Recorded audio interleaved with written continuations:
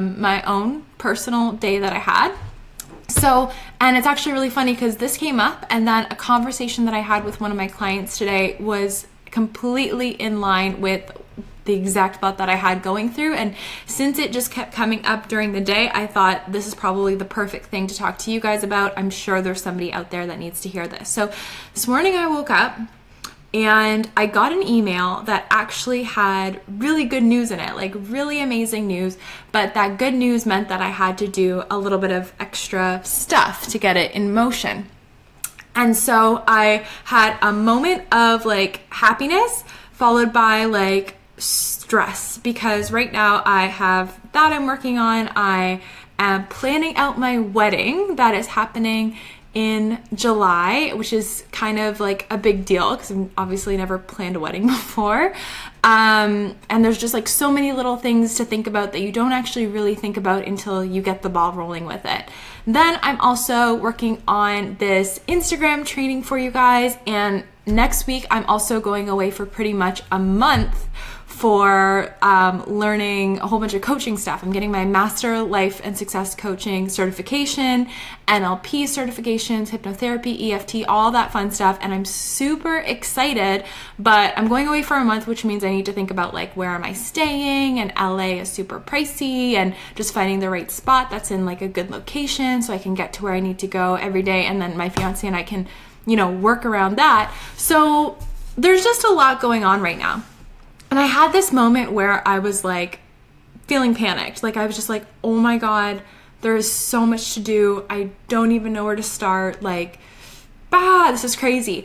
And so typically when I get in times like this, I coach myself essentially. And so I kind of, it's so funny, but if you're ever in a space where you're, you know, feeling really anxious or fearful or scared, or you're having a lot of negative self-talk, try and like step outside of yourself and talk to yourself as if you were not you, right? And it works great. So looking at things from a different perspective, I kind of coached myself, and I realized like, just because I have things on a to-do list does not mean that I have to be stressed. Right? And that's something that like I always have to remind myself, and I think is a good reminder for everyone, that just because you have a lot of things on the go does not mean that you have to initially go back to that feeling of like panic and anxiety and feeling your heart palpitating and not knowing what to do, right? Because at the end of the day, like, we're all humans.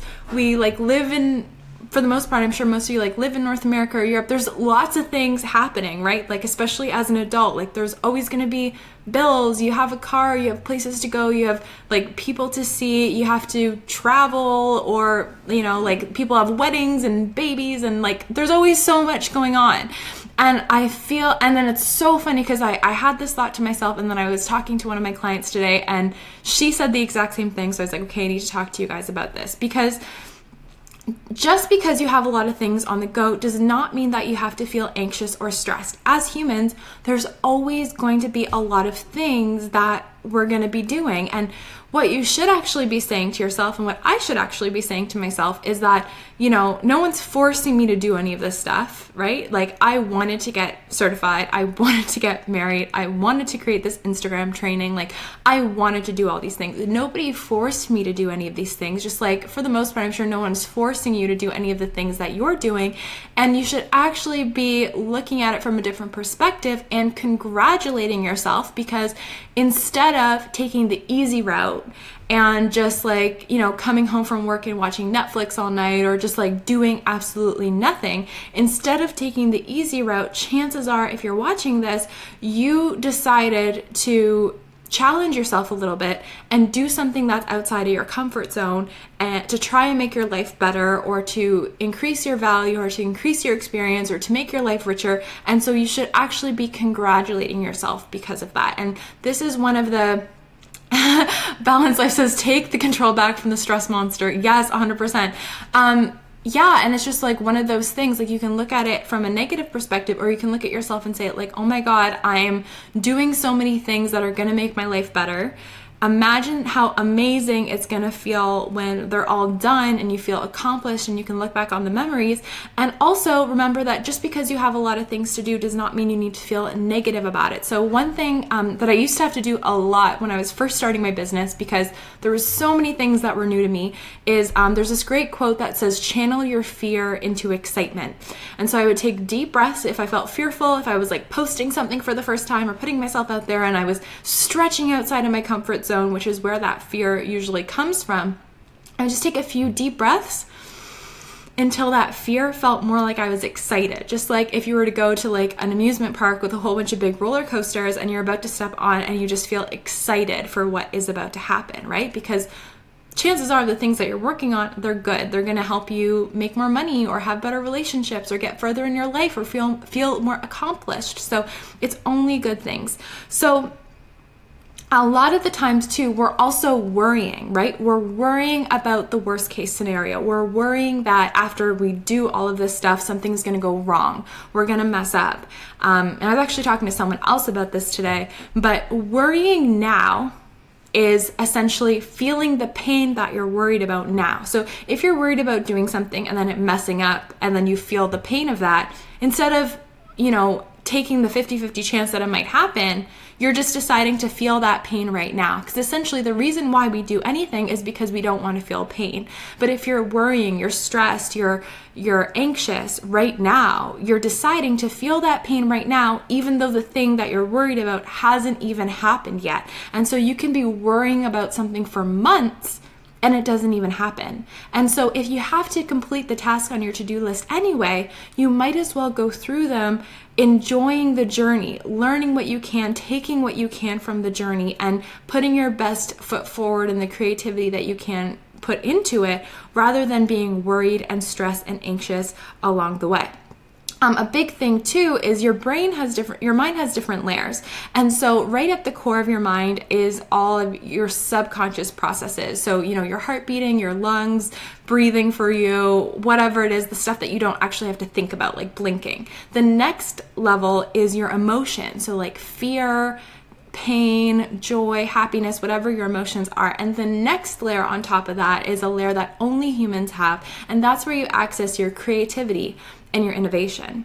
But if you're feeling fear, if you're scared, if you're panicking, if you're nervous, what happens is you shut down that top layer because your brain tells your mind that you're in fight or flight mode, right? Just like how animals go into fight or flight mode if they see their predator staring at them, your body actually doesn't know the difference between the cortisol that's released because you have a big project that's due in a few hours, or the cortisol, which is a stress hormone, that is released because, there's a bear chasing you through the forest, right?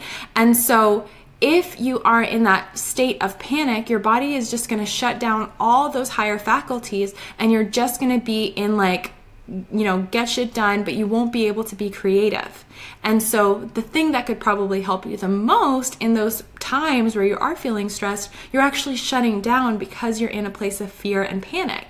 So this was something that I learned that really came in handy for me when I was trying to get better at public speaking, because if you are standing in front of a room, but you're about to do a speech, but you're in that place of fear, you're going to shut down that creativity and that innovation that's going to help you think on the ball and help you deliver and help you be creative and, show up as your best self. So it's really, really good to remember that, it's okay to live in a little bit of uncertainty, and the opposite of fear is love. So whatever you're going into, aim to do it from a place of love rather than from a place of fear, and it's gonna turn out so much better.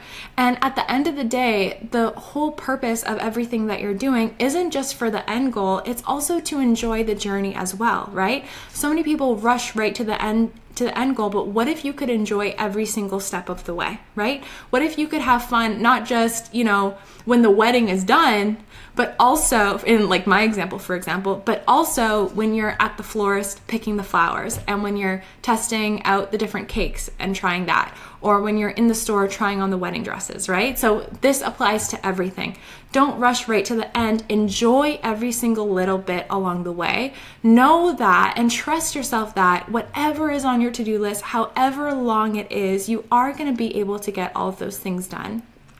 for the most part, people are very, very understanding. So if you get something done late or, you know, things don't work out 100%, you can talk to whoever else is involved in the situation and work different things out. So there's always the positive side of it. But what I really want to remind you is that just because you have a lot of things on your to-do list, it does not mean that you have to meet it with stress and pain and anxiety and fear, because chances are the intention that you had when you created this to-do list was to make your life better. So always remind yourself to celebrate the fact that you're moving to create your life better or to make your life better.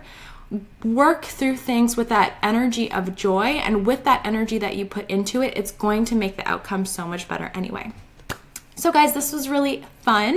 If you have any questions on it, send me a message. It was so cool hanging out with you, and I loved all of your comments. So hi, Third Eye Thirst. So hopefully this helped you if you are feeling stressed right now. Hi, Charisse.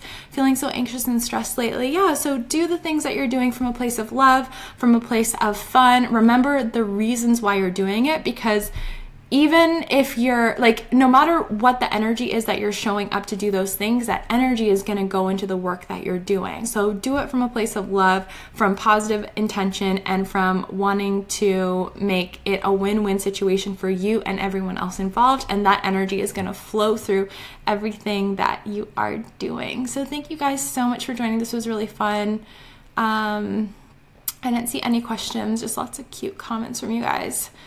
Back to basics said, oh my God, greatest thing I heard all day. You don't have to do it all. Nope, you don't have to do it all. And you don't have to do it all right now. Like, I'm stressing out something that isn't happening for a few months, so I'm going to be okay.